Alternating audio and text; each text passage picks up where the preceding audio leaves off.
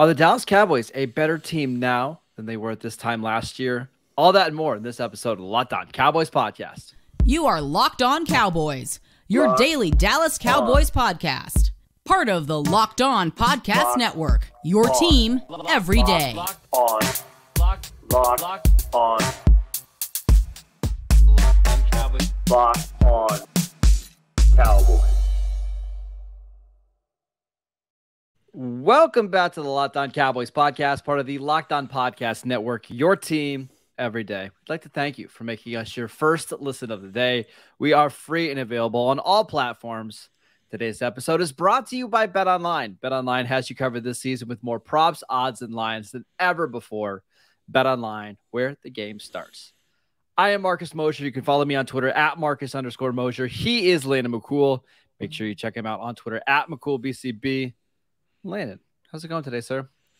It's Friday, which, it's great. Usually we have a game preview these days, but since we're on a bye week, it's lots of fun. It's just we're relaxing, and we're having a very rare, I would say, at least nowadays, Friday questions day, which is just going to be a great time. So I'm excited. I don't even know the last time we did this, but we got a lot of good questions. Let's dive right into it. Landon, believe it or not, last year, coming out of week 9, the Cowboys had a record of 6-2. Cowboys coming out of week 9 this year are going to have a record of 6-2. So our first question from Roberto, pretty simple. Is this a better team than last year? I think it's hard to answer, honestly. I think this one's tough. Because I think we knew more about this team this point last year, right? Because I think you had seen more of Dak. The stuff that had happened at certain points, Dak coming back from his injury, Dak dealing with, the injury at the end of the game with New England. Yep. And so you kind of had your hands around, okay, the strengths and weaknesses as they exactly are. You knew you kind of had an idea what your defense was at that point. You felt good about your offense, but I think what we ended up finding out is that the floor kind of fell out of the offense in the second half of the season. Part of it was Dak, part of it was a variety of other things. So injuries that happened, injuries was definitely part of it. Week 10, that's the game they played Atlanta, won 43-3. So coming out of week 10, we felt awesome about this team. Yep. And then as the season started to go on, injuries took hold and some other things, and it started kind of go downhill from there. So I would say that I would say that we knew more about this team last year than we do about this team now, because we've missed so much time with Dak. We've only really gotten one game back where the offense felt like it was kind of back into sync on where it needed to be, and it still didn't have like all the components that it probably normally would.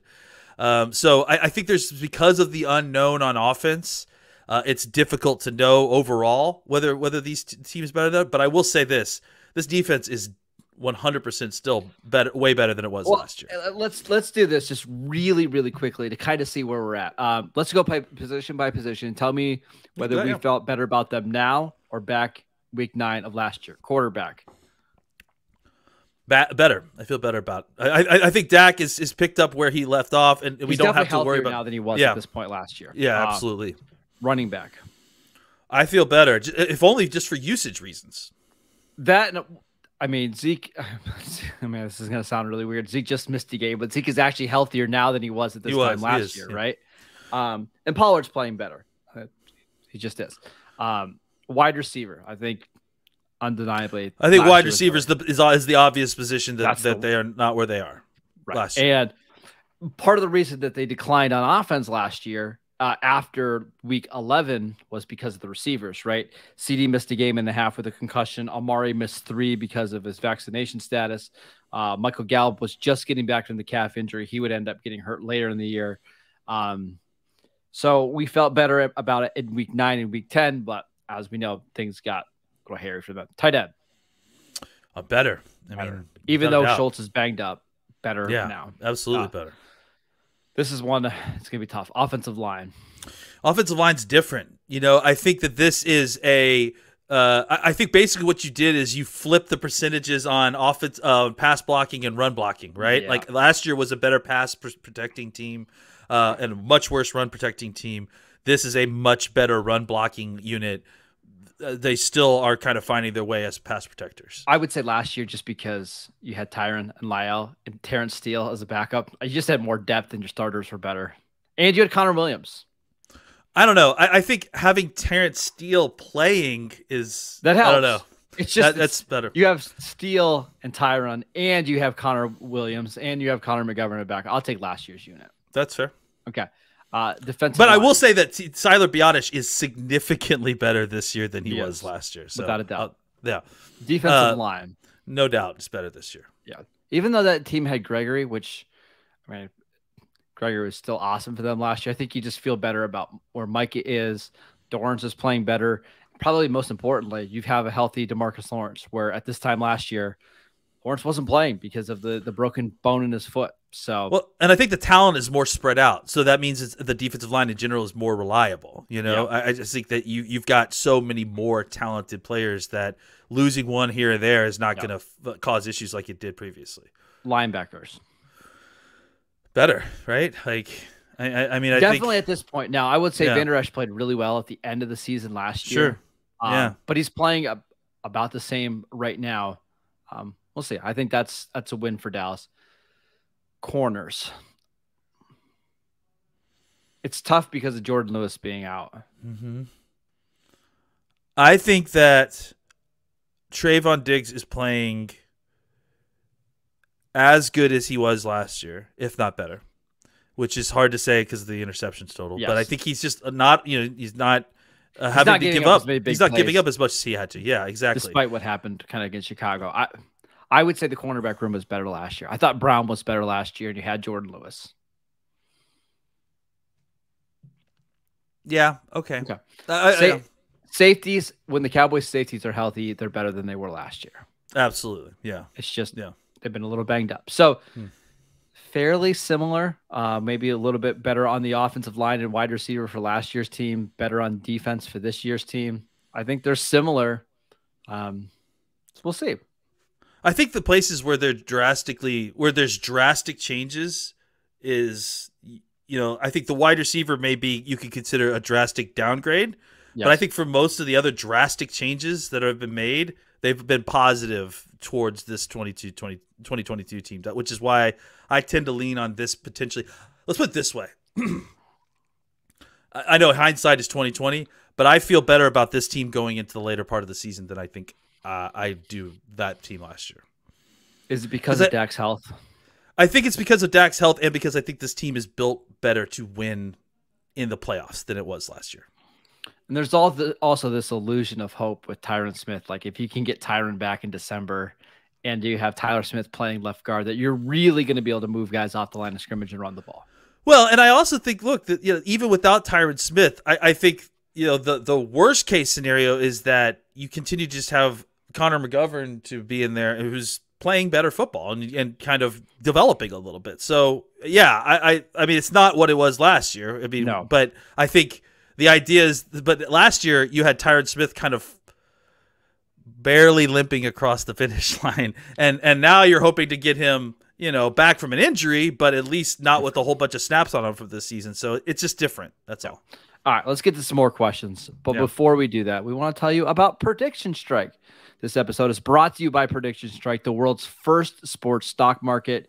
You can now invest in professional athletes just like stocks. It's a lower risk alternative to sports betting, and athlete prices move based on performance and supply and demand. So if you invested in Jalen Hurts like a year ago, you'd be up 48.2% in your profile right now. You can invest in 4 sports, including NFL, UFC, NBA, MLB. Everyone knows that you should be investing. Why not invest in something that you actually know about, like football? Download the Prediction Strike app and use promo code LOCK for a free share when you sign up and make a first deposit of $20 or more. That's promo code LOCK for a special one-time giveaway. Prediction Strike will choose one person who uses that promo code, again, LOCKED, and makes a deposit. They will give somebody 100 free random shares. That could be worth like up to $4,000 if you get lucky and get like a Patrick Mahomes or Josh Allen share. Invest in what you know on Prediction Strike, the stock market for sports. We also want to tell you about Built Bar. You guys know Built Bar. They've got some new flavors that you need to try. Cookie dough topper, cookie or coconut brownie bar, and coconut brownie topper. They also have white chocolate peppermint granola. It's Built's take on granola bar, and it's so filling and insanely tasty. And for the holidays, of course, they're going to have the candy cane brownie puff, which little candy cane sprinkles on the top. It's really, really good. If you haven't tried Built Bars before, they are literally the best tasting protein bars ever built. I just got 2 new packages of the toffee almond sitting down on my kitchen table right now. Sounds good. Had one for lunch. Really good. 100% real chocolate, 17 grams of protein, and shockingly low sugar and calories. Only 130 calories. Just sink your teeth into that first bite, and your life will be changed forever. You've got to try them right now. Go try, again, my favorite, the toffee almond. Get 15% off your order right now by using the code LOCKEDON15 at built.com. That is promo code LOCKEDON15 at built.com. All right, Landon, let's get to some more questions. This one from Gorn. He wants to know, in the long term, who do you feel more confident in, Deron Bland or Kelvin Joseph? Well, I think right now it's hard not to say Deron Bland. I mean, I think that he's come in and just been able to, flatten the curve of his learning curve and do everything that's been required of him. I mean, I think obviously there's a reason that he's in as opposed to kicking Anthony Brown inside and then putting Kelvin Joseph in. And I don't think it's just because they don't want to move Anthony Brown. I think that Bland is probably better at his position than Kelvin Joseph is as an outside corner. I haven't given up on Kelvin Joseph though yet. I think he's developed into a incredible special teamer, and I think that will translate to better defensive play. At least it's getting him on the field compared to last year, right? And look, I mean, I understand that there was a touchdown scored on him, but if you watched all the snaps, he played mostly pretty well. And on that touchdown play, he was in position and made a play on the ball. It just didn't work out, and that's going to happen sometimes when you play cornerback. So. I think he still has all the skill set to get there. I just think that Deron Bland is more comfortable right away doing what they're asking him to do versus what they would ask Kelvin Joseph to do. I think it's Bland pretty easily for me. It's just the Cowboys trust him more. I've seen him play multiple games now, better than what I've ever seen Kelvin Joseph play. And I think there's a trust factor there. I think the Cowboys trust Deron Bland to be in the right spot and do the things that he's supposed to do. I'm like you. I haven't completely given up on Kelvin Joseph yet, but I mean, I would be shocked if Bland ever gives up. I don't want to say his starting spot, but his spot on the roster over Joseph. I don't see it happening. I would just say this, that I think the Bland was way more ready made to go. I think what we're concerned about with Joseph is he going to bust? And I have at least seen improvement from Joseph this year. And I think that's even important. if it's just on special teams, right? Yeah. And I think that's a huge thing, right? Like, because it's about the physicality, it's about tackling, it's about, understanding assignments. So I think that those are, getting good on special teams. It doesn't, translate obviously to the defense right away, but I think that it bodes well for his overall, usefulness to this team and his future moving forward. I look forward to season 3 of Kelvin Joseph. Next one from Gorn. He had another really good question. Removing Brandon Cooks entirely, does the Cooks trade interest foreshadow a type of wide receiver the Cowboys are looking for as a complement to Lamb, or was this just a right time, right place kind of push? That's a good question. I honestly am not 100% sure. I think that it could be a little bit of both. I think that there were obviously other wide receivers that are out there on the market, and so there's a reason that we specifically heard Brandon Cook's name as the one that kind of was kicked around a little bit. And I do think that there is something to the idea that they have several of a kind of similar type of wide receiver at the top of their wide receiver depth chart. So they are definitely potentially in the market of looking for a different type of wide receiver. I just think that that's also something that's changed a little bit this year, and maybe that's why they are kind of going that route, right? It seemed like previous to this, they had no problem with collecting multiple wide receivers of a type, which is why you ended up with so many wide receivers of a type, right? But in the offseason, they signed James Washington, and you can say what you want about James Washington, about his effectiveness. He's definitely a different type of wide receiver than the rest of these guys. Then what's the next thing to fall? Brandon Cooks, potentially being a trade target. Definitely a different type of wide receiver than the rest of these guys. So I think there's something to the idea that the Cowboys are at least now more interested in kind of exploring different body types at wide receiver. I mean, Turpin is another guy, right? Yep. But I think that it's not like they are like that they're desperately trying to go out and get that body type. I think they're just more open to getting that body type if it can help them.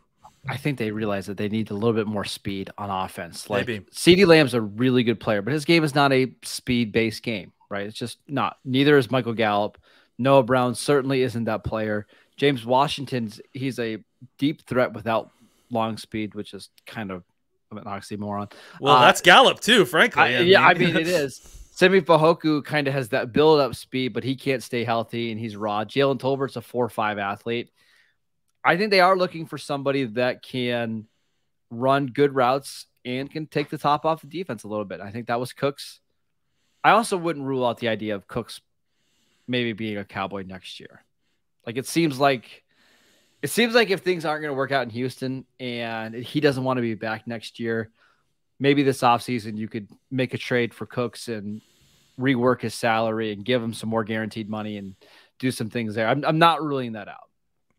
Yeah, it'll be interesting to see. I wonder if the Cowboys' taste for that changes by the end of the year, right? Like if they start to kind of fall back into, well, let's wait and see what Tolbert does in the offseason. It's possible. Yeah, so we'll see. But I also wouldn't be surprised if they continue to try to target either Cooks or someone of a similar body type. Next question from @Jones's Babysitter. Are there any matchups left in the schedule that will give good insights on where the Cowboys stand going into the playoffs? If the Eagle game doesn't matter, it seems slim. I am interested in what teams we do or do not match up well against. I actually have their schedule pulled up, and to me, there's two games that I'm really circling. Both road games. Yeah, go ahead. Really. What's yours? Well, mine off the top of my head that just pops up immediately is Minnesota. Right? That's the first one, right? Minnesota, yeah. You play at Minnesota. They've got a similar record to you. They're having a really good season so far. They've really improved their team a lot. They're definitely loading up for a playoff run. I think that's a clear, equal footing, two contenders teams going at it in a major NFC, playoff implication game, right? I mean, and it's very, very likely if the Cowboys were to be like the 5 or 6 seed and they win that first playoff game that they would go to Minnesota in round 2, and have to play on the Vikings. So that's absolutely one. It's also a really good matchup for the Cowboys to measure themselves because they're one of these teams that's really balanced on offense. They can throw it just as well as they can run it. They've got 2 pass rushers in Zadarius Smith and Daniil Hunter. They've got a couple big run-stopping defensive tackles, Dalvin Tomlinson. This will be a tough one. Like that, I know the Cowboys have had a lot of luck against Minnesota in the past with backup quarterbacks, but this team is so much better than we've seen over the last couple of years. This is not the same team that we saw 2 years ago, or was it last year? Last year, beat him last year. Yeah, it was. Andy Dalton beat him in 2020. That's right. Jeez, I forgot about Andy Dalton doing it too. And Minnesota's obviously. I mean, look, Minnesota fans hate Cowboys fans, and this is a 50-year long running hate for Cowboys fans. So they're going to be hyped up. They're going to be excited. And, look, the other thing, too, to consider on that game is that you're going to be coming off of a very emotional game, having played at Green Bay against Green Bay. So it's going to be a very difficult game. I would also just throw in that I don't think the Eagles game is not going to be for nothing for them. I mean, I think there's a chance that could be the case. But I think that if they go into that game undefeated, they're not going to watch. They're not going to want Dallas to spoil that. I don't imagine. Absolutely not. They're going to try. So. Point. Yeah, I think that I understand the thought process that the Eagles are in a spot where they may not be catchable to win the NFC East championship at that point. But it's still going to matter for Philly. It's still going to matter for Philly. Yeah, right. It's not week 18 really even. It's still week 15, 16 if I'm not mistaken. So week 16. Yeah. Well, and it's a Christmas Eve game. Like it's a big game. I'll give you one more. It's actually the following week. So it's kind of a weird schedule. So the Cowboys play on Saturday, Christmas Eve, which, by the way, did you know that the NFL is doing like their whole slate of games, like their Sunday slate of games on Saturday on Christmas Eve? And then on Sunday, I think they just have 2 games. So it's going to be weird to have like 12 NFL games on a Saturday. But so the Cowboys play on Saturday. Then they play on Thursday, the 29th, in Tennessee against the Titans. I know that probably not a lot of people watch the Titans, but they're 5-2. They've won 5 straight games. Man. Mike Vrabel is an awesome coach, and they can really, really run the ball, and their defensive line is really good. It's just another one of those games like, okay, Cowboys, if you want to show that you're physically tough and that you can win a game against a really mentally and physically tough team, here's the Titans on the road after Christmas. Yeah, and if you guys don't already know his name, I would start learning the name of Jeffrey Simmons, right? Like he is the small market Aaron Donald of the league. Unbelievable. He's basically unblockable at times. He's a very, very difficult player to play against. So, and the other guys they have, Danico Autry, Bud Dupree, like they're big, athletic, physical guys. It makes it really hard to run on them. So that'll be another game. We'll see what the Cowboys have to play for at that point, because I think that's the second to last game of the season for them. It'll be a measuring stick game a little bit for them. So keep an eye on that one. All right. We got one more question that I want to get to. Talking about some tight ends, Landon. But before we do that, I'll tell you guys about LinkedIn. These days, every new potential hire can feel like a high-stakes wager for your small business. You want to be 100% certain that you have access to the best qualified candidates available. That's why you have to check out LinkedIn Jobs. LinkedIn Jobs helps you find the right people for your team faster and, most importantly, for free. All you have to do is add your job in the purple hiring frame to your LinkedIn profile to spread the word that you're hiring. Simple tools like screening questions make it easy to focus on the candidates with just the right skills and experience so you can quickly prioritize who you'd like to interview and hire. It's why small businesses rate LinkedIn Jobs #1 in delivering quality hires versus leading competitors. LinkedIn Jobs helps you find the qualified candidates you want to talk to faster. Post your job for free at linkedin.com/LockedOnNFL. That is linkedin.com/LockedOnNFL to post your job for free. Terms and conditions apply. All right. Last question here. So people want to know about a comment that I had a couple days ago. Am I going to comment on your comment? Is that what's sure? About go ahead. that? I'll let you go first. Okay, go ahead. Let's hear it. This is from David. He said you said earlier this week that Peyton Hendershot and Jake Ferguson aren't quite ready to replace Dalton Schultz. Question: what do they need to improve to be ready? Well, I think Ferguson just needs to. I think another year in the weight room will get him to a spot where I would feel probably comfortable with him being tight end 1. I think his receiving ability for the most part seems to be there. I mean, I think that we just need to see a little bit more consistency. There's times where I feel like Ferguson struggles to stay on his feet. And so, but it's just small things. I mean, considering, right?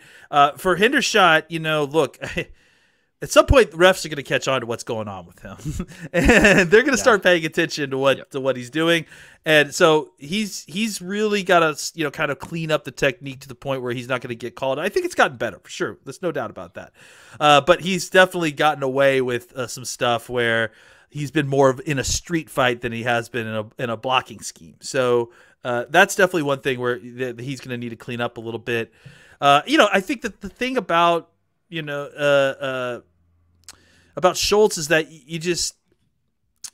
you're not tipping off the play when he's on the field, right? And I feel like that could still exist with Ferguson next year if you needed it to, but I feel like there isn't quite the balance to each of their games yet that you can get with Schultz on the field.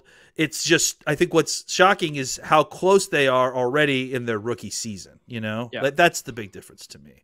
And I also think that this team, will want to continue to use multiple tight ends moving forward. So it's not just enough to replace Schultz. They're going to also have to find someone to replace them, which maybe that's McEwen, maybe it's not. But I think that that's going to be the other big part of replacing that production from Schultz.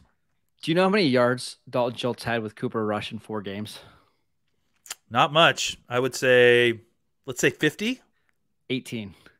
Wow. 18. In 5 games. In the 3 games with Dak, 62 yards, 49 yards, and then 74 yards against the Bears. One of the things Schultz does really well is just he has such a good feel of like where to settle down in zones and like how to quickly turn his head and snap his hips and be like show Dak that he's open. And unless you're like a top 15 quarterback, it's sometimes hard to see that guy. And you would think, oh, it's just a tight end. Just throw it to him. He's open in the middle of the field. You have to have a lot of trust in your quarterback and be in the right spots. And that's one thing that Dak has with Schultz is he knows where he's going to be, like on a blitz, right? He knows exactly where he's going to be, and he's going to catch it, and he's going to get up the field. I'm not saying Ferguson and Hendershot can't do that or they're not there yet, but it's just one of those things like the more you play, it took Schultz a while. It took Schultz a while to do this, like to learn how to get open when you're not necessarily being covered by somebody and finding soft spots and knowing when teams are blitzing and reading coverages. They'll get there. They're just not there yet. Well, and it's like you said it too. It's not just reading coverages, but reading coverages the way that Dak reads it, right? Exactly. Like if you're mid route and you're seeing what's happening, your eyes need to be the same as Dak's eyes, and you need to be seeing the same thing if you're going to be adjusting mid route and expect to get the football. So and you can't just be drifting up the field. And if you see, hey, a slot corner's blitzing, I got to turn around right now and present myself open to the quarterback so he doesn't take a hit. Like those are just the little things that aren't necessarily physical that Ferguson and Hendershot are going to have to learn just the more they play. Which, again, points to exactly how difficult this position is to play, right? You already have to deal with being a wide receiver on passing downs, being a offensive lineman on run downs, and then on top of that, you have to learn all the individual nuance of each of those positions as well. So it's really why tough. I'll probably end up being wrong here, but I've been pretty vocal on Twitter. I would love to see the Cowboys franchise Schultz one more year, just to give those guys some more time to develop and get used to that, because Schultz wasn't ready in year 2 either. Like it took him until year 3 to really get the mental part of the game down. I love what I've seen from Ferguson and Hendershot so far. It takes a bit. That's all. I agree. Yeah, I would say the same thing. I wouldn't even be upset with the short-term 2 or 3 year deal. You know, I think there's nothing wrong with having all 3 of those tight ends locked in for a few years, and then once Schultz is done, by that time you would feel probably very confident in how Ferguson and Hendershot are playing. I agree. All right, that is it for today's show. Thank you for making Locked On Cowboys your first listen. For your next listen, check out the Locked On Sports Today podcast, the biggest stories of the day, plus instant reaction, big game recaps, and the take of the day. Available on the Odyssey app, YouTube, or wherever you get podcasts, all the same places that you download the Locked On Cowboys podcast. Please check us out on YouTube. Subscribe to us over there. You can follow the show on Twitter at Locked On Cowboys. You can follow Landon at McCoolBCB. I'm at Marcus_Mosher. Enjoy this kind of crappy slate of Week 9 games. And we'll be back next week to talk about the Packers Super Bowl against the Cowboys here in Week 10. Oh, boy. Actually, I don't know if you see this, but like the Packer fans are saying like, hey, it's a 1-game season now. Just beat McCarthy. That's the only thing we care about. Mike McCarthy did nothing wrong, guys. I told our friend Justice Moscato it's going to be so nice to end the Rodgers era in Lambeau. Oh God, we started it. We're the only ones. It's like the One Ring. We're the ones who started it. We're the only ones who can end it. It was forged in the fires of Mount Dune of Texas Stadium, and only there can it be killed. Well, of course we're playing in Green Bay, but either that'd way, be a really awesome reference if I ever watched Lord of the Rings. We'll see you guys next time.